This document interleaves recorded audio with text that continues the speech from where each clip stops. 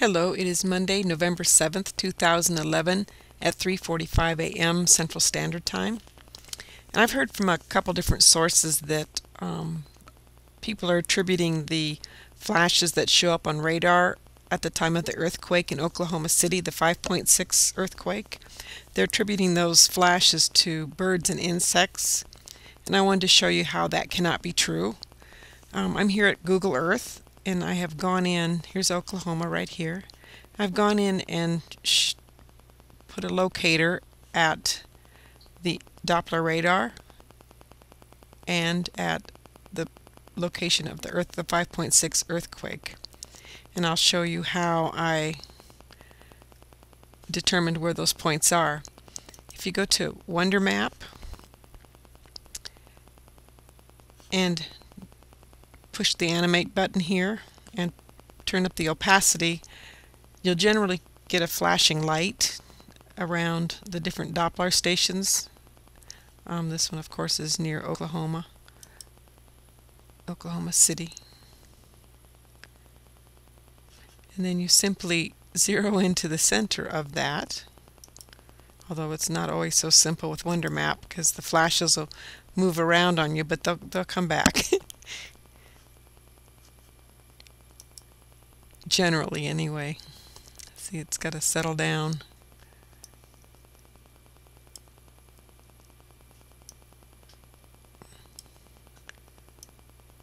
Let me zoom out one more time so you can get the edges of those flashes. There we go. So the Doppler is going to be right in the center of that here. So I think if I double click on this, all these work different. How do you get what you're trying to do? And I think I see it here. There it is. See the little ball? What you look for is the little circle, and then you look for the little shadow. And you simply click on this, and you click over here on link, and then you up in the address line, it'll give you a longitude latitude number. You just, or yeah, it's still there from last time. There we go. It has to redraw the screen.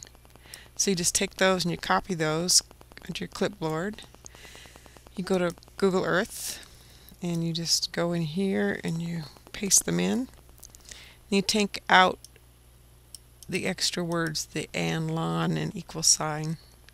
And make sure there's a space in between and leave the minus sign. And then you just click on your magnifying glass and it'll take you right to that spot. It's right here. And I've gone in and took my little and made a little marker. You click on this and it'll mark it for you. Let's see if I can drive this. There it is. And then you can take your little man and put him on the street. Go see it too if you want to. I don't always steer so good here in Google Earth. We'll see how we do. So there it is right there. That's pretty neat, isn't it? All right. Most of you probably already know how to do that. And so then to get the coordinates for the earthquake, let me get back north, back up on top here. I went to the USGS. I went to the real-time USA. Click on that. It'll show you all the earthquakes for the United States, and then you click on the area you want to go to. And then you want to click on the earthquake. Well, actually, it's easier just to do a list of earthquakes on this map. And it'll give you all the different earthquakes that have happened. And then you see the 5.6 here. That's the one that was recorded in most cases where the flash shows up. So you just copy those coordinates, the lat and lon. You go to Google Earth and you just paste those in. And then you hit your magnifying glass. It'll take you right there. Again, I already have it marked. So this is where the epicenter of the earthquake was. So zooming out, you can see that where the Doppler radar is located and where the earthquake occurred there is a somewhat of a distance between them. Right here is the outline of Oklahoma. So you can see that this one's kind of, see where that little jig-jag straight up there, that's where the earthquake is. So going back to what I recorded, this is the recorder I use, and so I can go access frames and go frame by frame. And we're looking at 352, and right here's the three that are going to line up. This is Oklahoma City, this is Frederick, Oklahoma, and this is Tulsa. And I'm going to click forward. And there you go, right at 356, these three light up. And then go one forward.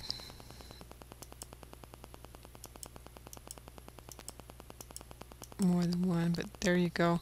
And you can see that the circle just got bigger. Now, if these were a flock of birds, you would think that they would flock out from the epicenter of the earthquake. So therefore they should show up on radar more over in here. And then as time progressed, I'm going to go back to where the flash is. As time progressed, they would move away from that epicenter, not from the center of the Doppler. And not just this Doppler, but each of these Doppler radar stations.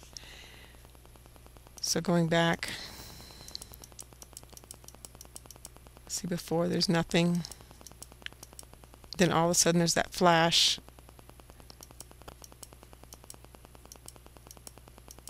and then each circle just gets bigger, and it's more intense at the center of the circle. So that in order for that to happen, it would mean that all the birds were sitting on top of the Doppler stations. That's the only way you could have it, have it be at the center, that it's the most intense, and then fade away as you get away. I've got a zoom. Here's a cut and paste. This is at 356. I cut and pasted that on my paint so that you could zoom in and see that the birds would be more up in here. Looking at that jiggy-jaggy area that's up in here. And so if the birds are flying away from that, they would have to go this way. But there's nothing showing at that point. It's only above the Doppler station. I also went and looked at, when I did the NEXRAD radar, you can see that on this one also, this is at 353, the intense part is centered around the Doppler, because here you can see the roads. And here's your jiggy-jaggy thing again. So it would be straight up. It would be right in this area here. And that's where the most intense area should be, not around the Doppler station. I also zoomed in on it so you could see. Here's our interstate. Here's an interstate. And here's that one going this way. So here's your jiggy-jaggy. So it would be right in here is where the earthquake happened. It also looks like this is almost a line in here. The most intense. Here's the little scale. So the most intense, and someone said it's dense. The densest part would be the pink, the purple, and the white, and that is right here. And again, the earthquake happened right in here. And I'll also click through this so you can see. That was right afterwards. That's at 4:03. And that's at going back to 353. Also, I ran into something tonight before I decided to do this. And there's this wonderful video on what's this called? Vimeo, Vimeo. It's called Murmuration, and I'll put a link for it, but it shows a flock of birds just having a most wonderful time in the air, and that's just for your enjoyment to see how birds can fly when the flock all moves together as one body. So I hope this helps clarify things for you, and I pray you have a good day tomorrow. God bless you, and good night.